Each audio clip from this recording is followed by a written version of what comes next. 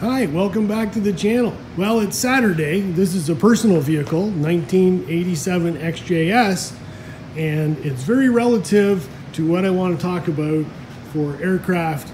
How do we remove the fuel lines without damaging the fittings? So stay tuned and I'll show you. Now this is a V12 engine, so it has 12 injectors, it has 12 short lines, and then also it has a return fuel line and a feed fuel line. So very similar to your aircraft like a 912. And this also applies on the two-strokes as well. There's always a source of ignition somewhere. The fuel's going to drip on the exhaust. On this particular car, the exhaust is way out to the under here on the side, and in the center is all the ignition system. So there's always a good source. So just like our airplanes, we don't want fuel leaks, we don't want fires.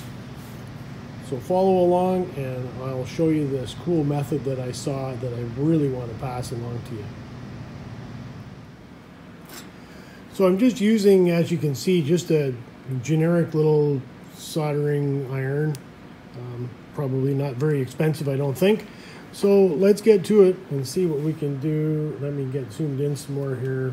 Okay. So I'm just going to put it on the side of the hose, and oh, it's starting to smoke already, so that's working pretty good. Now, if I was going to do this with a knife, which I always have done with I break off a nice sharp blade on an X-Acto knife, and I have a reasonable feel for it because I'm only trying to cut it down enough to weaken the structure of the hose so I can get it off.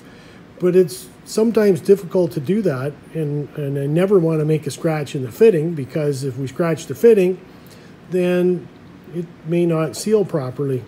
There's always a chance of that.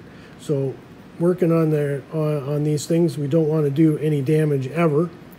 So I'm just running it back and forth, and I'm getting a pretty good channel in there. Now let's see where we're at. Yeah, there might be a little smell, but that's okay. There's always a price to pay for damage-free. Okay, so let's get a pair of pliers here. I'll give this a little twist, and I would almost bet that it'll come right off. Yeah, look at that. It's weakened it enough that I can take it off. And so that's what I have after. It's melted it down in there pretty good, and I can clean that off. And look at that fitting right there is absolutely in perfect condition, no marks on it whatsoever. That's what we want. So that's what I want on the old Jag, and that's what I want on the aircraft. So I'll be using this from now on. I think this is a fabulous way to take these off.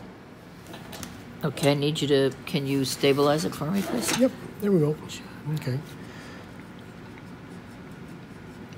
Oh, okay, yeah, now it's smoking. See some smoke. Yeah, that's now what we're looking for, is a little smoke. And then maybe come in a little bit closer to the ring, back cap. to the ring. Yeah, just to get it in the very end. You want to try and get it off again now? Yeah. All right. Hopefully that'll be. So then, you're going to position the pliers right there. Yeah. Pinch them shut. Yeah. And give it a good rotate twist it. and rotate. Almost. Still not. Oh, you can see. It's right at this end. You can see the fibers, but it's right at the cap end. It's still stuck. Oh, it's going to come off. Yep. There you go. Look at that. Perfect. You did it. So how many more of these? Yeah. Well, a few? There's 12 more left on the car. So how? No, there's actually 2 more left on the rail. So how much? So what you want is to dig a trench. It's hot. You dig a trench, and then you try and disrupt the fiber continuity. Correct. And then you twist it off. Because it's rubber, but what gives it its strength is the fibers. Yeah. See, it should be closer to the ring. Yeah. See, this one here, I got right all the way through. Right Yeah. It was that last little bit. Yeah. But Got it. Okay. Got it. It's an acquired skill. Yep, it is. No, I like it. It's a new skill. That is awesome. So there's only 2 more to do on here. These 2 for the front 2 cylinders, and then all the 12 of them on the car still. So are we going for lunch, or what are we doing? Yes. Let's have okay. lunch. So now we. So how does this actually work and work so well? Well, we can see the line here which is the braiding that goes all the way around, which actually is molded into the hose, gives it all of its strength.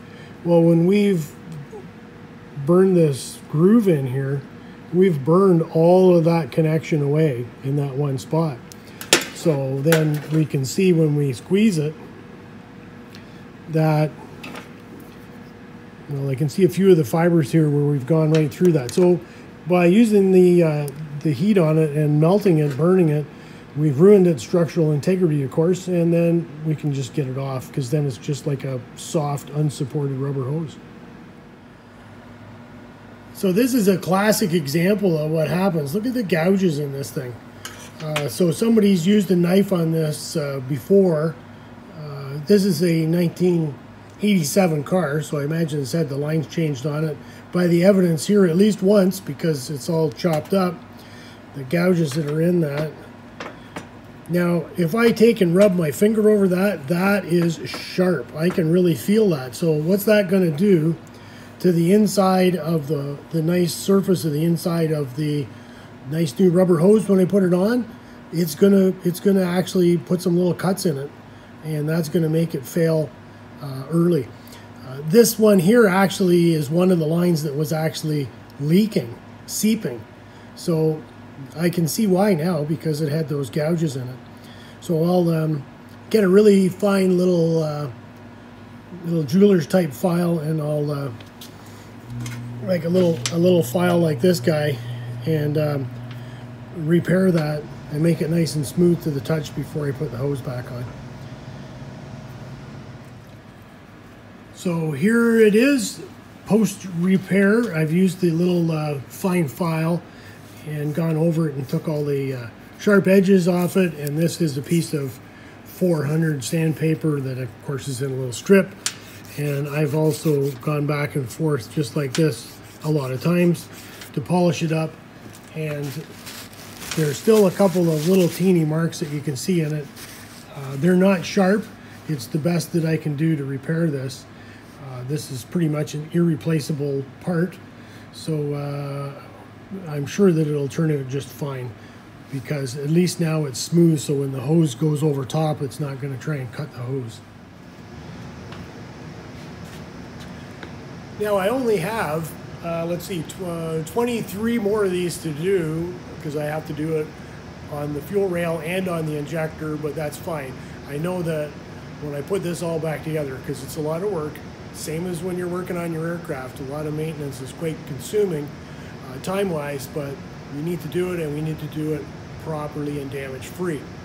So if you have a 912, has lots of barbs on here, you can use this method and not damage, scratch the barbs at all. And also, it still applies to the two-strokes as well. They have some of these are pretty tough to get off. The plastic not so much, but the rubber definitely difficult to get off. So I definitely will be using this method all the time. And as I've been presenting so far, I'm thinking of fuel lines. How about oil lines? Because we know how they're difficult they can be to get off as well. So you'll be able to take the oil line off the fitting without damaging the fitting. And the last thing we want is an oil leak as well. So this soldering iron method carries on for any lines that go on a barbed fitting. So I'm sure that I'll find more uses to apply this to as time goes on. Anyway, thanks so much for watching. I'm glad I could share this with you today, and have a great day. Bye now.